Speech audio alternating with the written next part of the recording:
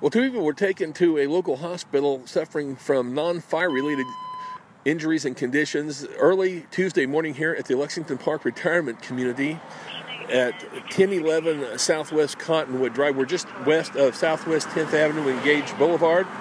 Fire crews were called here around 2:19 a.m. regarding a fire at the facility, and crews did find smoke here at this location in the main entry area. Topeka Fire Marshal Mike Martin said the cause of the fire turned out to be some overheated laundry that had been placed out in an entry area here at the main building, the two-story building back behind us here at Lexington Park.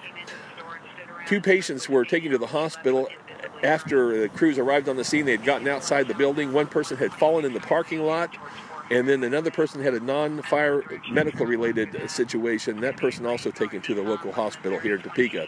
But again, no major injuries reported. Fire caused an estimated $6,000 in damage. That was $5,000 in damage to the building and $1,000 to its contents. And again, the fire was ruled accidental in nature.